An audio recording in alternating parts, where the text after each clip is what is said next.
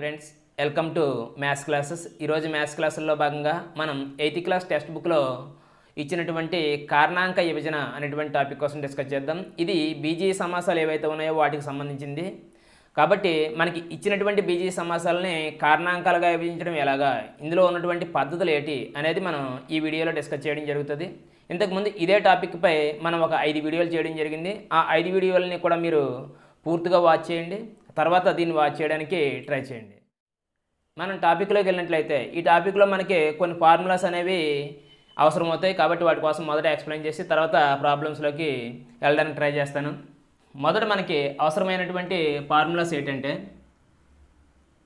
a+b whole square equals to, మన అందరికీ తెలుసున్నదే a+b whole square equals to మనకి ఏమవుతుందంటే a² plus 2ab plus b² అవుతుంది. a² plus 2ab plus b² అవుతుంది. ఇక రెండవది a-b whole square equals to a² minus 2ab plus b² అవుతుంది. ఈ తర్వాతది a plus b plus c whole square, a² plus b² plus c² plus 2ab plus 2bc plus 2ca. ఈ విధంగా ఉంటుంది దీని యొక్క ఫార్ములా అనేది. తర్వాత a+b ఇంటూ a-b అనేది తీసుకున్నట్లయితే ఇది మనకి ఏమవుతుందంటే a² మైనస్ b² అవుతుంది. a² మైనస్ b² అవుతుంది.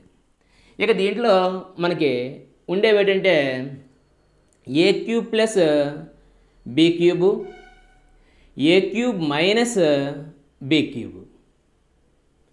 మరి ఇవి చాలా ఇంపార్టెంట్. గ్యారంటీగా ఎగ్జామినేషన్లో వీటి నుంచి క్వశ్చన్ అడగడం అనేది జరుగుతుంది. a³ ప్లస్ b³ అనేది మనం చూసినట్లయితే మనం మొదట a ప్లస్ b వస్తుంది, మధ్యలో ప్లస్ ఉన్నట్లయితే a ప్లస్ b వస్తుంది, into a² minus ab plus b² అవుతుంది. మనం గుర్తుపెట్టుకోవాల్సింది ఏంటంటే a³ ప్లస్ b³ అని ఇచ్చినట్లయితే మధ్యలో ప్లస్ ఉంది కాబట్టి a ప్లస్ b అనేది మొదట వస్తుంది. ఆటోమేటిక్గా రెండో దాంట్లో మనకు గుర్తు ఏమొస్తుందంటే మైనస్ వస్తుంది అని చెప్పేసి మనం గుర్తించాలన్నమాట. ఇక a³ మైనస్ b³ ఆ సూత్రం వచ్చినట్లయితే మనకి ఈ సూత్రం వచ్చినట్లే. అంటే మధ్యలో మైనస్ ఉన్నది కాబట్టి a మైనస్ b తీసుకోవాలి. తర్వాత మధ్యలో ఇక్కడ ఏమవుతుందంటే ప్లస్ వస్తుంది అనమాట. అంటే a² plus ab plus b² అవుతుంది. మనకి ఈ సూత్రాలు కానీ వచ్చినట్లయితే ఆటోమేటిక్గా దీంట్లో ఉన్నటువంటి ప్రాబ్లమ్స్ ఏవైతే ఉన్నాయో వాటిని ఈజీగా చేయొచ్చు. ప్రాబ్లం డిస్ప్లే అయింది చూడండి. 5xy plus 5x plus 4y plus 4 కారణాంకాలు కనుగొనము అన్నాడు. ఈ విధంగా ఇచ్చినప్పుడు కారణాంకాలు కనుగొనాలంటే మనకి ఒకే రకమైనటువంటి పదాలు కొన్ని ఉండడము అనేది జరుగుతుంది. వాటిల్లోంచి కామన్గా ఉన్నటువంటి పదం ఏదైతే ఉందో దాన్ని బయటికి తీసేయాలి. సపోజ్ ఇక్కడ మనం చూసినట్లయితే దీంట్లో ఈ 5x అనేది రెండింటిలోని కూడా కామన్గా ఉంది. అదే ఈ రెండింటిలో కామన్గా ఉన్నది ఏంటంటే 4 కామన్గా ఉంది. కాబట్టి ఈ రెండింటిలోంచి మనం 5xని బయటికి తీసినట్లయితే ఇక మనకి ఏం మిగులుతాయి అనేది 5x తీసేసినట్లయితే ఇక్కడ మనకు y ఉంటుంది, ప్లస్ ఈ 5x తీసేసినట్లయితే అంతా పోయినట్లయితే అక్కడ 1 ఉంటుంది, ప్లస్ ఇక ఈ రెండింటిలో చూసినట్లయితే మనకి ఇక్కడ 4 కామన్గా ఉంటుంది, 4 తీసేయాలి, ఇంటూ y ప్లస్ 1 ఉంటుంది. అయితే ఈ రెండింటిలో మనం చూసినట్లయితే కామన్గా ఉండేది ఏంటంటే y ప్లస్ 1 ఉన్నది. దాన్ని బయటికి తీసేసినట్లయితే y ప్లస్ 1 అనే దాన్ని మనకు ఆటోమేటిక్గా ఇక్కడ మిగిలింది ఈ y ప్లస్ 1 పోయినట్లయితే 5x మిగులుతుంది, ప్లస్ ఇక్కడేమో 4 మిగులుతుంది. అంటే 5x ప్లస్ 4 అవుతుందన్నమాట. ఇది పైన ఇచ్చినటువంటి ఆ సమాసానికి కారణాంకాలు అవుతాయి అన్నమాట ఈ రెండుని. అయితే మరి ఆర్ట్స్ విద్యార్థులకు వచ్చినట్లయితే ఈ విధంగా కామన్గా తీయడం ఇటువంటివి కొంచెం కష్టంగా ఉంటాయి. అటువంటి సందర్భాల్లో మీరు ఏ విధంగా వీటిని చేయాలి అనేది చూసినట్లయితే వాడు క్వశ్చన్ ఇచ్చేటప్పుడు పైన ఇచ్చినటువంటి సమాసం ఇచ్చేసి కింద ఉన్నటువంటి వాటిలో ఏది దీనికి కారణాంకం అవుతుంది అని చెప్పేసి అడుగుతాడు. అలా అడిగిన సందర్భాల్లో మనం ఏం చేయాలంటే మనం ఇంతకుముందు చెప్పుకున్నాం చాలాసార్లు ఆ సమాసంలో ఉన్నటువంటి గుణకాలన్నింటినీ కూడా కూడుకోవాలి. అంటే 5 5 10 10ని 4ని 14 14 4ని 18 అంటే ఈ గుణకాల యొక్క మొత్తం ఎంత వచ్చిందంటే 18 వచ్చింది. కింద ఇచ్చినటువంటి ఆన్సర్లలో మనకి ఉన్నటువంటిది ఆ 18కి సంబంధించిన గుణకం ఏదైతే వచ్చిందో అది మనకు ఆన్సర్ అవుతుంది అనమాట. కాబట్టి సపోజ్ ఇక్కడ y+1 అనేది మనం కారణాంకం అవుతుంది అనుకున్నట్లయితే వీటి యొక్క గుణకాలు కూడినట్లయితే మనకి ఎంత అవుతుందంటే 2 అవుతుంది. ఇంటూ వీటి యొక్క గుణకాలు కూడినట్లయితే మనకి ఎంత అవుతుందంటే 9 అవుతుంది.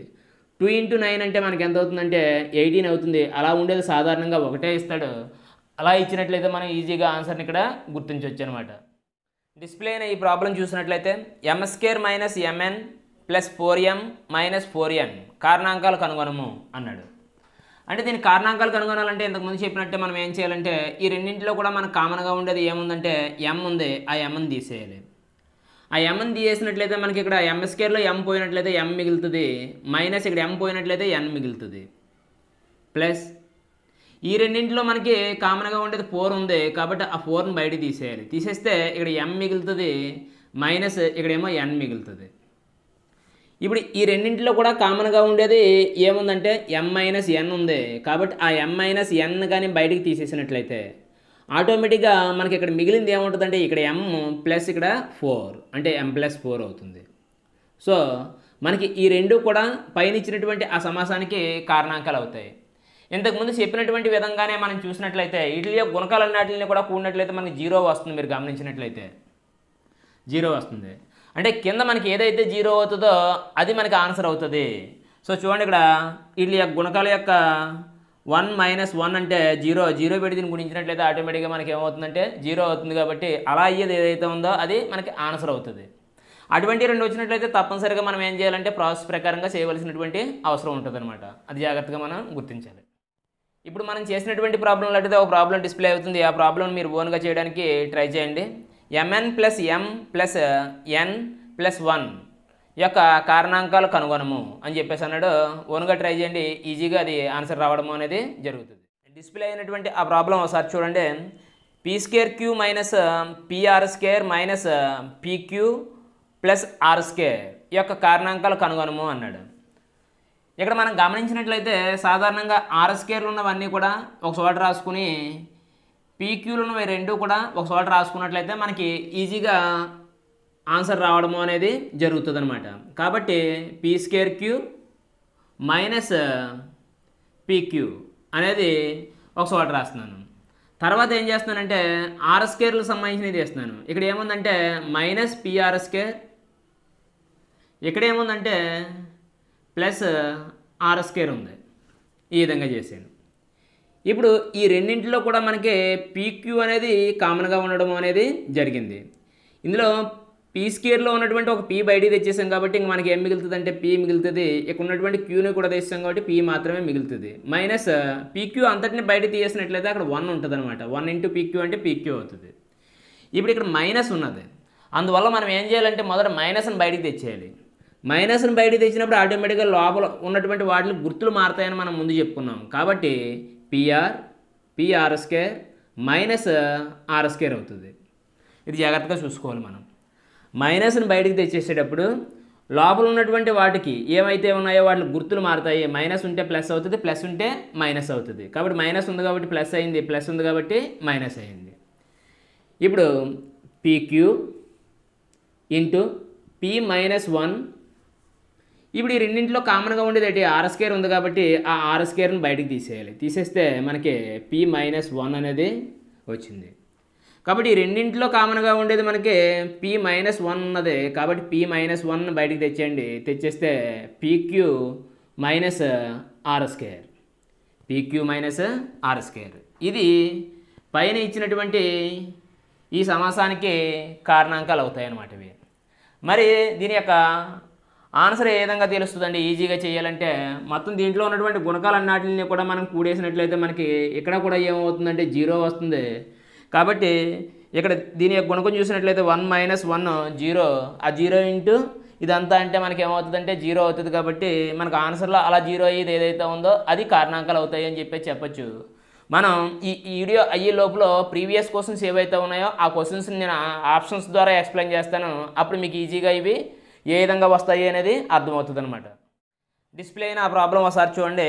x³ + 2x² + 5x + 10 యొక్క కారణాంకాలు కనుగొనము అన్నాడు. ఇలా ఇచ్చినప్పుడు దీని కారణాంకాలు కనుగొనాలంటే ఈ రెండింటిలో కూడా మనకి కామన్గా ఏమొస్తుందంటే x² ఉంటుంది. కాబట్టి ఆ x² మనం బయటికి తీసేయాలి. తీసినట్లయితే x³ నుంచి x² బయట తీసినట్లయితే ఇంక x మిగులుతుంది. ప్లస్ ఇక్కడ x² పోయినట్లయితే ఇక్కడ మనకి 2 మిగిలింది.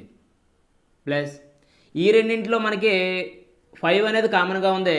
10 అంటే 2 5s are 10 కాబట్టి అందులో కూడా 5 ఉంది. కాబట్టి ఆ 5 బయట తీసినట్లయితే ఇక్కడ x మిగులుతుంది. ఇక్కడ 5 తీసాం కాబట్టి 5 2s are 10 కాబట్టి ఇంక అక్కడ మనకి 2 మిగిలింది.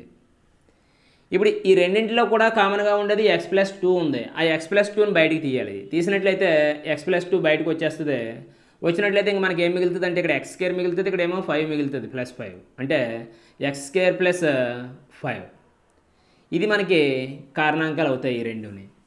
ఇది పైన ఇచ్చినటువంటి ఈ సమాసానికి ఈ రెండు కూడా మనకి కారణాంకాలు అవుతాయి. ఇప్పుడు మనం గమనించినట్లయితే వీటిలో ఉన్నటువంటి గుణకాల యొక్క మొత్తం చూడండి ఒకసారి. కూడినట్లయితే మనకి ఎంత వస్తుందంటే 18 వస్తుంది. జాగ్రత్తగా గమనించినట్లయితే గుణకాల యొక్క మొత్తం ఎంత వస్తుందంటే 18 వస్తుంది. 1 2 3 3 5 8 8 10 18. సో 18 వచ్చింది. కాబట్టి ఇది ఏదైతే ఉందో వీటి యొక్క గుణకాలు మనం తీసుకుని వాటిని గుణించినట్లయితే మనకు 18 వస్తుంది అనమాట. కావాలంటే చూడండి. 1 + ఇక్కడ 2 అంటే 3 ఇంటూ 1 + 5 అంటే 6 అంటే 18 వచ్చిందనమాట. కాబట్టి ఇవి మన కారణాంకాలు అవుతాయని చెప్పేసి ఆప్షన్లో మనం చూసుకున్నట్లయితే ఈజీగా మన ఆన్సర్ గుర్తించవచ్చు అనమాట. నెక్స్ట్ ప్రాబ్లం డిస్ప్లే చూడండి. a² - b² × c + b² - c² × a కారణాంకాలు అని చెప్పేసి ఇచ్చాడు. కింద ఆప్షన్స్ కూడా ఇవ్వడం జరిగింది. అయితే మనం ప్రాసెస్ ప్రకారంగా ఏ విధంగా చేయాలి అనేది మనం ఇక్కడ చూద్దాం.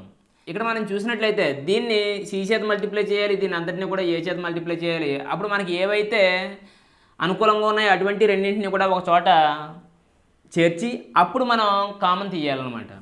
సో కాబట్టి a² c - b² c plus ఇక్కడ b² a - c² a ఇలా ఉన్నది. ఇప్పుడు ఈ రెండింటిలో మనం జాగ్రత్తగా గమనించినట్లయితే ఈ రెండింటిని ఒక చోట చేర్చినట్లయితే దీంట్లోంచి ఏసీ అనే దాన్ని బయటికి తీయచ్చు. కాబట్టి వాటిని ఒక చోట చేర్చుకోవాలి. ఈ రెండింటిని ఒక చోట చేర్చినట్లయితే దాంట్లోంచి మనం ఆ b² బయటికి తీయచ్చు. కాబట్టి ప్లస్ ఉన్నది మొదట రాసుకుంటున్నాను. b² a - b² c. ఇప్పుడు ఈ రెండింటిలో మనం ఏసీని బయట తీయచ్చు. ఏసీని బయట తీసినట్లయితే ఏసీ పోద్ది. ఇక్కడ a² ఇంకొక ఏ మిగిలిపోద్ది. మైనస్ ఏసీ బయట తీసినట్లయితే ఏని ఇక్కడ సి పోద్ది. c² ఇంకో సి మిగిలిపోద్ది. ప్లస్ ఈ రెండింటిలో మనం జాగ్రత్త చూసినట్లయితే b² కామన్గా ఉంది కాబట్టి b² తీసేద్దాం. అప్పుడు a - c అవుతుంది. ఈ రెండింటిలో a - cని బయటికి తీసినట్లయితే a - c అనేది బయటకు వస్తుంది. ఇక్కడ ac + b² అవుతుంది. ac + b² అవుతుంది. ఇది మనకి ఏమవుతాయంటే పైన ఇచ్చినటువంటి దీనికి కారణాంకాలు అవుతాయి. ప్రాబ్లం డిస్ప్లే అయింది చూడండి. a² + 10a + 25 కారణాంకాలు కనుగొనము అని చెప్పేసి అన్నాడు. ఇలా కారణాంకాలు కనుగొనమన్నప్పుడు మనం చేయవలసినటువంటి విధానం ఏంటంటే ఇది డైరెక్ట్గా మనకు చూసినప్పుడు క్లియర్గా తెలిసిపోద్ది. ఇది ఏ సూత్రంలో ఉంది అనేది మనకు తెలుస్తుంది అనమాట. ఎలా తెలుస్తుంది అంటే ఈ మొదటి ఉన్నది చివరి ఉన్నది రెండు కూడా మనకి ఏమవుతాయంటే వర్గాలు అవుతాయి అన్నమాట. అంటే a² అని చెప్పేసి రాయొచ్చు. ఈ చివరి ఉన్నదాన్ని ఏమో 5² అని రాయొచ్చు. అప్పుడు మధ్యలో ప్లస్ ఉంటేనేమో a + b² అవుతుంది. మైనస్ ఉంటేనేమో a - b² అవుతుంది. అది మనకు తెలియాలి అంటే ఈ 2ab కనుగొనాలి. 2ab అంటే 2 × a × b అంటే 2 5 10 10 × a అంటే 10a అనమాట. అంటే మధ్యలో దానికి సరిపోయింది. అంటే 2 × a × b అంటే 5. ఈ 10aకి సరిపోయింది కాబట్టి ఇది a + b² వస్తుంది అని చెప్పొచ్చు. సో అంటే a + b అంటే a అంటే a, b అంటేనేమో ఇక్కడ 5 కాబట్టి a + 5² అవుతుంది అని చెప్పేసి అనొచ్చు. సో ఇది మనకి ఈ పైన ఇచ్చినటువంటి ఈ సమాసానికి కారణాంకం అవుతుంది. అయితే మరి ఈజీగా ఎలా చేయొచ్చండి అనేది మనం చూసినట్లయితే అంకెలు మొత్తం కూడినట్లయితే మనకి ఎంత వస్తుందంటే 36 వస్తుంది. ఏమొస్తుందంటే 36 వస్తుంది. ఇక్కడ కిందన ఎలాగ ఆప్షన్లో ఇస్తాడు కాబట్టి A+5 లేదా A+6 A+3 ఇలా ఓల్డ్ స్కేర్లో ఇస్తాడు కాబట్టి మనం అలా ఇచ్చినప్పుడు ఇందులో గుణకాల యొక్క మొత్తం కూడినట్లయితే 1+5 అంటే 6 స్క్వేర్ అంటే 36 కాబట్టి మనకు పైన వచ్చిన దానికి సరిపోతుంది కాబట్టి ఇది ఆన్సర్ అని చెప్పేసి ఈజీగా మనం గుర్తించవచ్చు అనమాట. డిస్ప్లే అయిన ఆ ప్రాబ్లం చూడండి. 25m² - 40mn + 16n² కారణాంకాలు కనుగొనము అని చెప్పేసి అన్నాడు. కాబట్టి దీని కారణాంకాలు కనుగొనాలంటే మొదట మనం చూసినట్లయితే మొదటిది చివరిది వర్గం అవుతుంది కాబట్టి అది మనం గమనించాలి. దీన్ని ఏం చేయొచ్చు అంటే 5m ఓల్డ్ స్క్వేర్ అని చెప్పేసి రాయొచ్చు.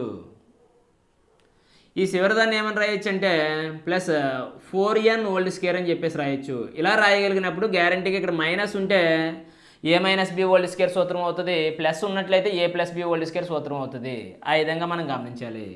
అంటే 2AB 2A అంటే 5m, B అంటేనేమో 4n ఇలా డివైడ్ చేయాలి. వీటిని గుణించుకుని చూడండి ఎందుకన్నా మంచిది. 2 5 10 10 4 40 మధ్యలో సరిపోతుంది. తప్పనిసరిగా మనకి రెండు కూడా వర్గాలు అయినట్లయితే గ్యారంటీగా మనకి ఏమవుతుందంటే ఇది A-B ఓల్డ్ స్క్వేర్ సూత్రం అవుతుంది. మధ్యలో ప్లస్ ఉన్నట్లయితే A+B ఓల్డ్ స్క్వేర్ సూత్రం అవుతుంది. కాబట్టి A-B ఓల్డ్ స్క్వేర్ అంటే A అంటేనేమో 5m కాబట్టి 5m - 4n ఓల్డ్ స్క్వేర్ అవుతుంది. మీరు కావాల్సినట్లయితే ఇందాక గుణకాల యొక్క మొత్తం కూడి దాన్ని చెక్ చేసుకోమన్నాను, అలా చెక్ చేసి చూడండి. ఇక్కడ 5 - 4 అంటే 1 వస్తుంది, 1² అంటే 1 అవుతుంది. ఇక్కడ కూడా చూడండి వీటిని 25 + 16 అంటే 41 - 40 అంటే 1 అవుతుంది. కాబట్టి ఈజీగా మనం ఏ విధమైన సూత్రం అవసరం లేకుండా ఆ గుణకాలను కూడుతూ మనం కారణాంకాలు ఈజీగా కనుగొనవచ్చు అనమాట. స్క్రీన్ మీద మనకి 2 ప్రాబ్లమ్స్ డిస్ప్లే అయ్యాయి. ఆ 2 ప్రాబ్లమ్స్ కూడా చేయడానికి ట్రై చేయండి. మొదటిది A³ - A² B² - AB + B³ ఇది ఇంతకు ముందు చెప్పినటువంటి ప్రాసెస్లో చేయాలి. తర్వాత దాని కింద ఇచ్చినటువంటి ప్రాబ్లం ఏంటంటే 36x² + 96xy + 64y² దీన్ని కూడా మనం చేయడానికి ట్రై చేయండి. ఈ ప్రాబ్లమ్స్ అన్నీ కూడా మనకు టెక్స్ట్ బుక్లో ఇచ్చినవి కాబట్టి వాడు ఏ ప్రాబ్లం ఇస్తాడు అనేది మనకు పూర్తిగా తెలియదు కాబట్టి ఏ ప్రాబ్లం ఇచ్చినా కానీ చేసే విధంగా ఉండాలి. వీటిని ట్రై చేయండి. ఈ ప్రాబ్లం ఒకసారి చూసినట్లయితే x² + 10x + k అనేది ఒక ద్విపది పరిపూర్ణ వర్గమైన k యొక్క విలువ అని చెప్పేసి అన్నాడు. సో మనకి ఈ విధంగా ఇచ్చినప్పుడు ఇది పరిపూర్ణ వర్గం అవ్వాలి అంటే ఈ మొదటిది స్క్వేర్ అవుతుంది, ఈ చివరిది కూడా మనకి ఏమవ్వాలంటే స్క్వేర్ అవ్వాలి. అంటే ఇది ఏమవ్వాలంటే √k ఓల్డ్ స్క్వేర్ అని చెప్పేసి రాయొచ్చు. ప్లస్ ఈ మధ్యలో ఉన్నది ఏమవుతుంది 2AB A అంటే x, B అంటేనేమో ఇక్కడ √k. సో ఇక్కడ x పోయింది, ఇంకా 10 అనేది దేనికి సమానం అవుతుంది 2 × √kకి సమానం అవుతుంది. 2 × √k ఈక్వల్స్ టు మనకి ఎంత అవుతుంది అంటే 10 అవుతుంది. సో ఇది ఇందులో 5 టైమ్స్ పోయింది. మరి ఇరువైపులో వర్గం చేసినట్లయితే అప్పుడు k = 5² అవుతుంది. 5² అంటే 25 అవుతుంది. సో ఈ k అన్నది 25 అయినట్లయితే ఇది పరిపూర్ణ వర్గం అవుతుంది అని చెప్పేసి మనం చెప్పొచ్చు. ఇంకా ఇక్కడ సింపుల్గా చెప్పొచ్చు అనమాట. ఇది 2AB కాబట్టి ఇది A అవుతుంది. ఇక్కడ ఆటోమేటిక్గా B అనేది ఏమవుతుందంటే 5 అవుతుంది. ఇది వర్గం అవ్వాలి కాబట్టి B² అనేది 5² అనమాట. 5² అంటే 25 అని చెప్పేసి చెప్పొచ్చు k యొక్క విలువ.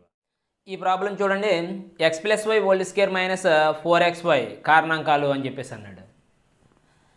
అయితే ఇది డైరెక్ట్ సూత్రం కానీ మనం చేసి చూద్దాం ఎలా చేయాలి అనేది.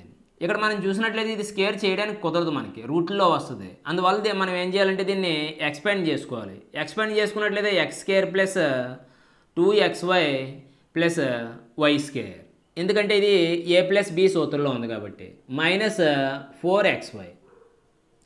ఇక్కడ మనం గమనించినట్లయితే x² ఇక్కడ +2xy - 4xy మనం చూసినట్లయితే -2xy అవుతుంది. So -2xy + y². ఇప్పుడు ఇది A-B సూత్రంలో ఉంది కాబట్టి A అంటే x, B అంటేనేమో y అంటే x - y ఓల్డ్ స్క్వేర్ అని చెప్పేసి దీన్ని రాయొచ్చు.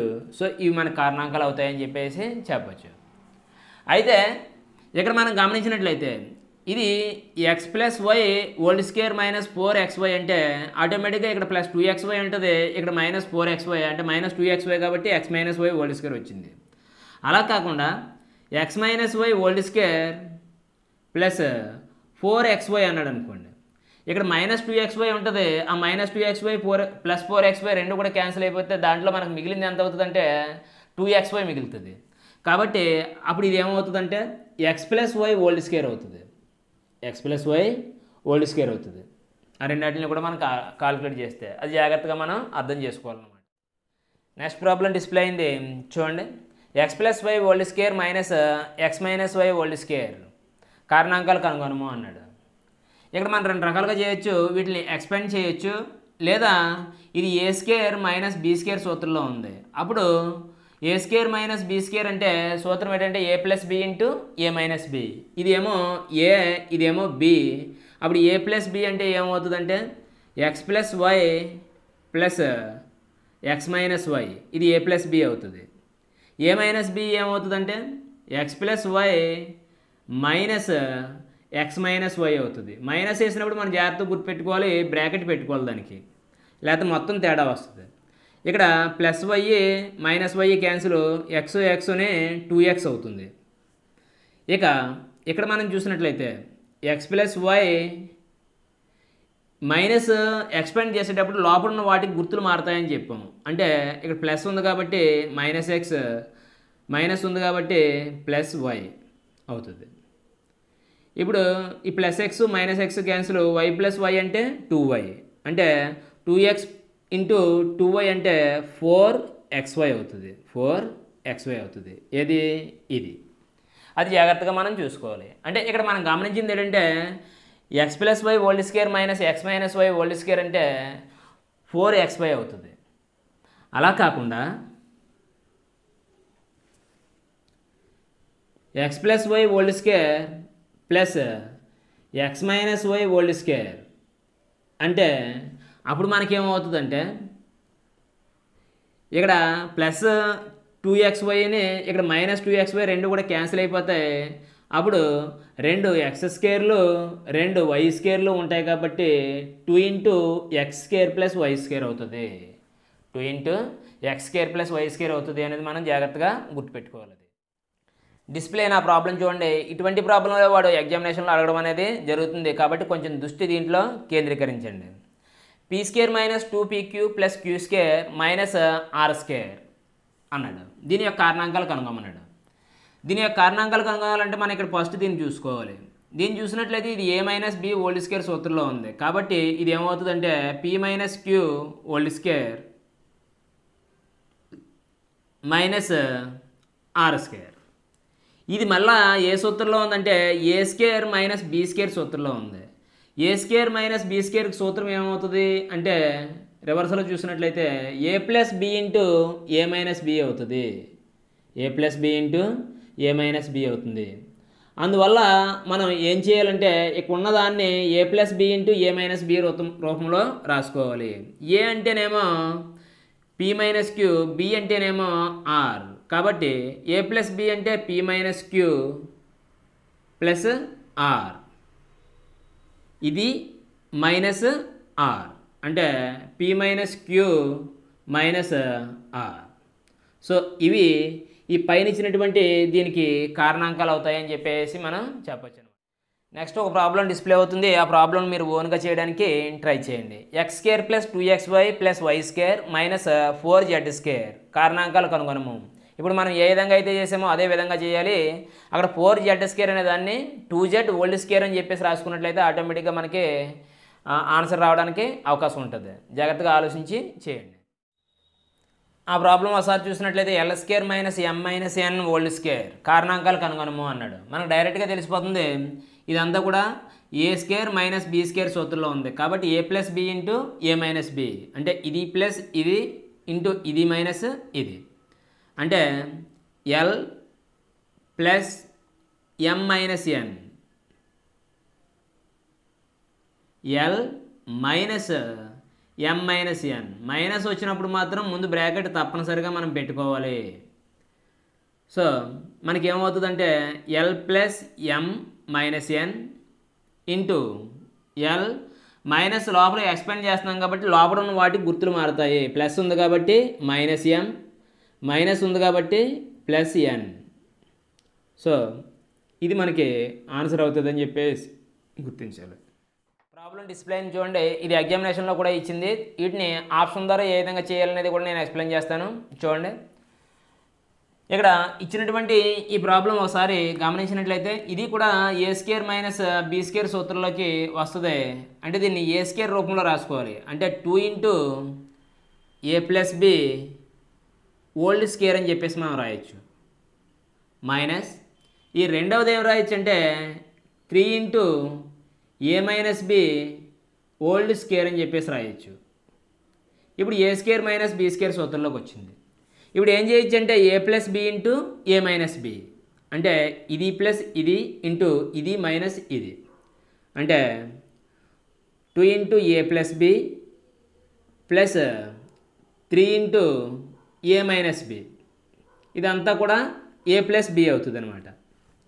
రెండోది ఏ మైనస్ బి కావాలంటే ఇది మైనస్ ఇది, అంటే 2 ఇంటూ ఏ ప్లస్ బి మైనస్ 3 ఇంటూ ఏ మైనస్ బి.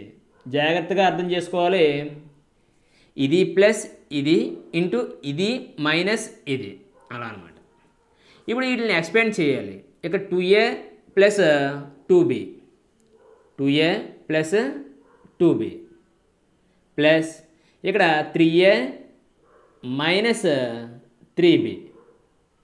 ఇది ఇక రెండవది ఇక్కడ గమనించినట్లయితే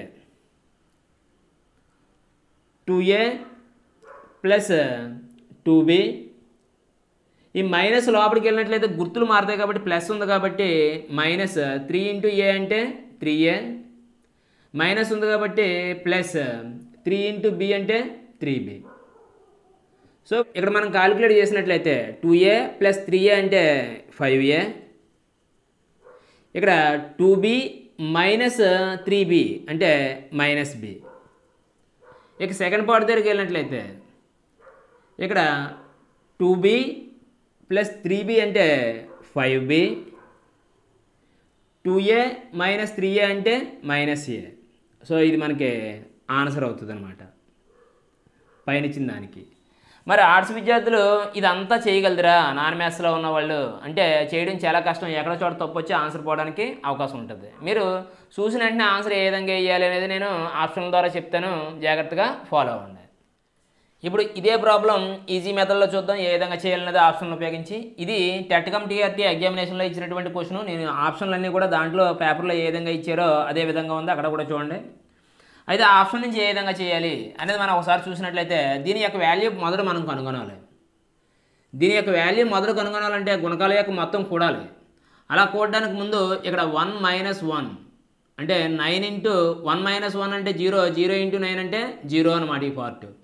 మరి ఈ పార్ట్ ఏమవుతుంది 4 ఇంటూ 1 ప్లస్ 1 అంటే 2, 2 స్క్వేర్ అంటే 4, అంటే ఎంత అయింది మనకు టోటల్గా 16 అయింది. దీని యొక్క వాల్యూ ఎంత అయిందంటే 16 అయింది.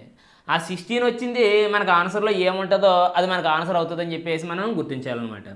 ఇక్కడ చూడండి, ఇది 5 మైనస్ 1 అంటే 4 ఇంటూ 5 ప్లస్ 1 అంటే 6 అంటే 24, కాబట్టి ఇది ఆన్సర్ కాదు.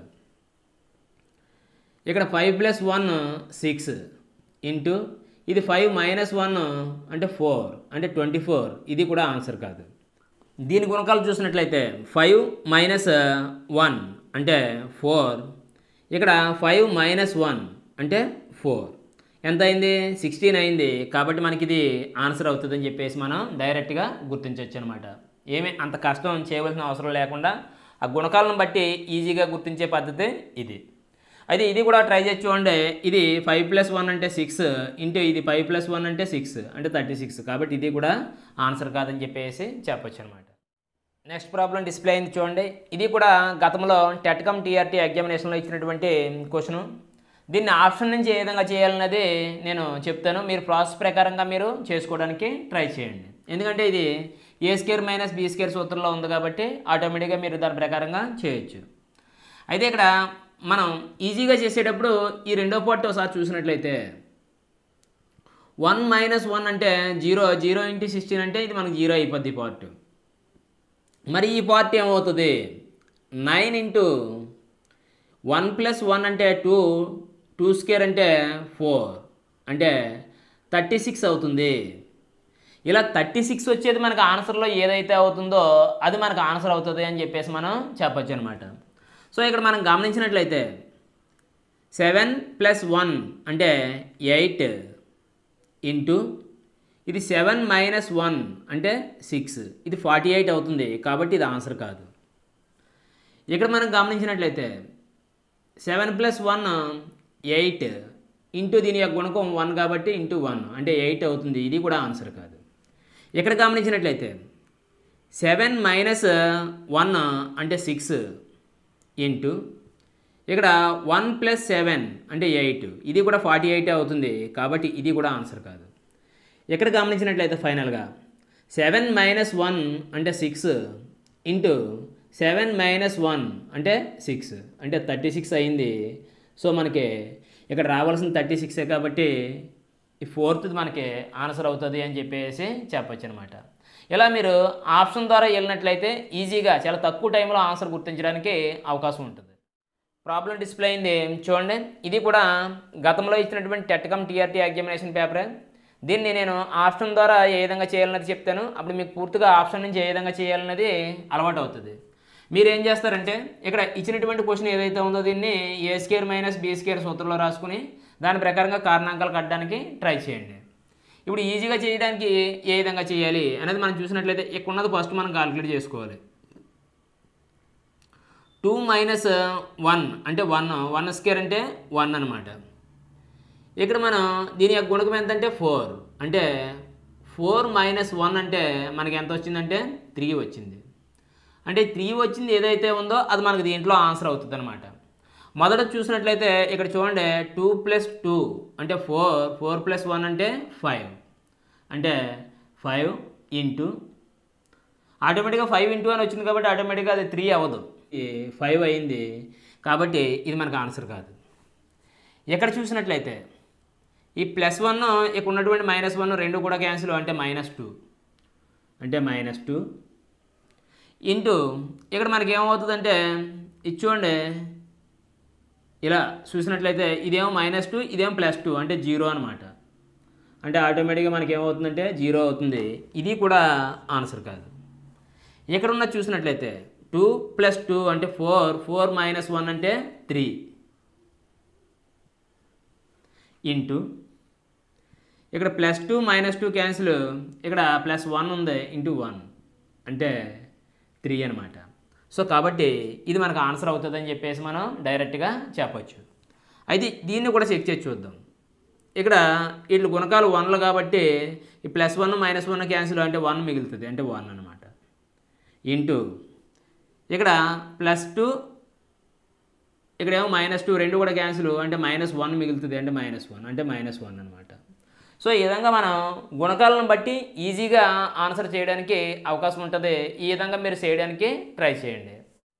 ఈ విధంగా మనం ఈ వీడియోలో 8th క్లాస్ టెక్స్ట్ బుక్లో ఇచ్చినటువంటి కారణాంక విభజన అనేటువంటి టాపిక్లో ఉన్నటువంటి చాలా ప్రాబ్లమ్స్ని సూత్రాలను బట్టి ఆప్షన్ బట్టి ఏ విధంగా చేయాలి అనేది మనం డిస్కస్ చేయడం జరిగింది.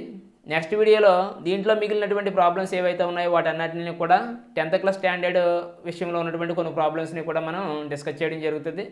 మరలా నెక్స్ట్ వీడియోలో కలుసుకుందాం. అంతవరకు సెలవు, బాయ్.